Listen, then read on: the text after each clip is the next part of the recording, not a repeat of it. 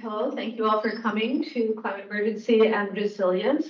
We'll get right started since we're a little behind time, and I'll ask speakers, if possible, to speak about 12-13 minutes so that we will have time at the end, approximately 15 minutes for questions. But if that's impossible for you, you speak your full 15, feel free. Our first speaker is Dr. Althea Davies, Senior Lecturer in the School of Geography and Sustainable Development, Center for Energy Ethics here at St. Andrews, who will be presenting on our present and their past, intergenerational heritage, and adaptation to climate extremes on the coast of northern Peru. Thank you very much. Useless technology.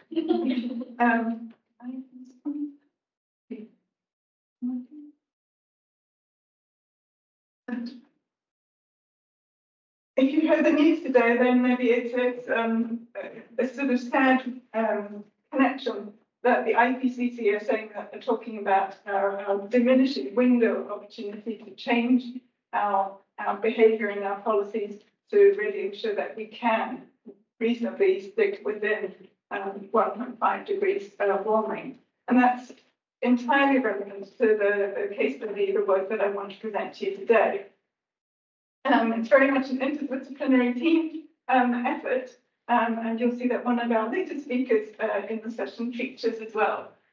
So the North Peruvian coast is highly exposed to climate extremes, which are a source of wealth and vulnerability.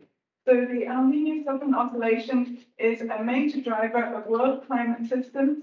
It's a key part of the productivity of the oceans that underpin much of the Peruvian economy. So Peru is one of the top 3 most productive fisheries in the world, and that is in part due to the very rich ocean currents that come onto the shore.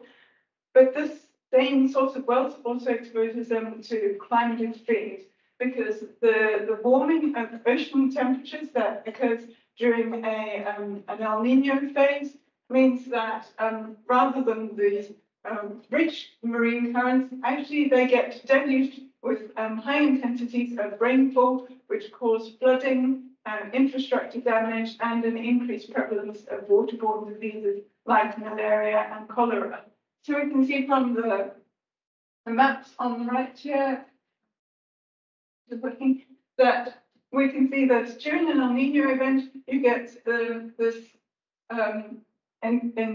increase in ocean temperatures, particularly warm oceans, focusing on the eastern Pacific and particularly the coast of Ecuador and the north of Peru.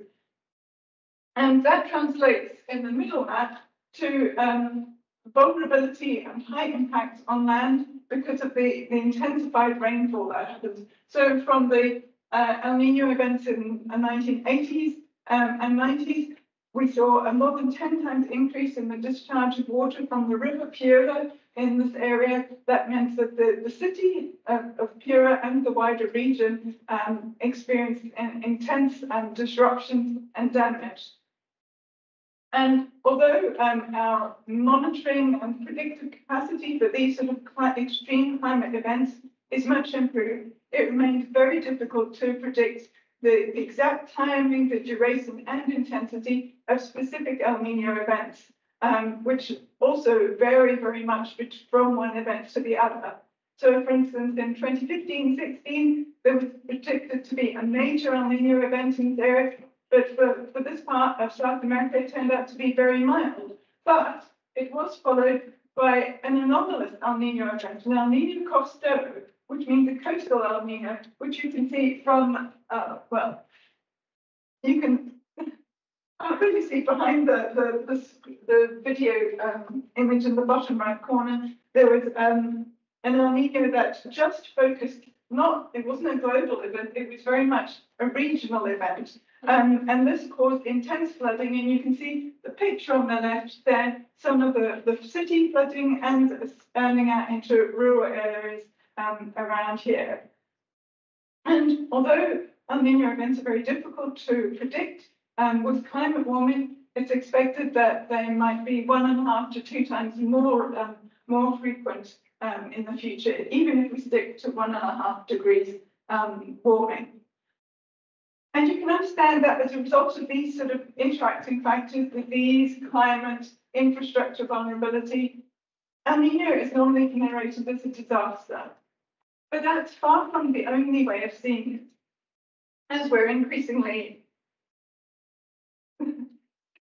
from some of our work. But it's the story that's very familiar to archaeologists.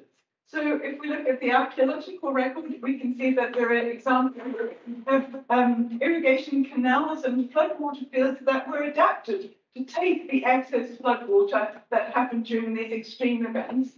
And some of the sediments in inland lagoons that dry normally are full of fish. So we can see archaeological sites where fish was a really important part of their adaptive strategy during El Nino events. But that isn't the message that you see if you look at modern representations of El Nino. So this led to lots of the work that we've been doing, led by my colleague Nina Laurie over the last few years. And I've put on screen this quote from her about how she first learned by speaking to a local mayor that this isn't just a disaster story. For many of the communities, specifically in the desert, so they're not the ones with direct access to the marine productivity. So these desert communities don't see El Nino necessarily as a disaster or a crisis. They see it as one of opportunity because the rainfall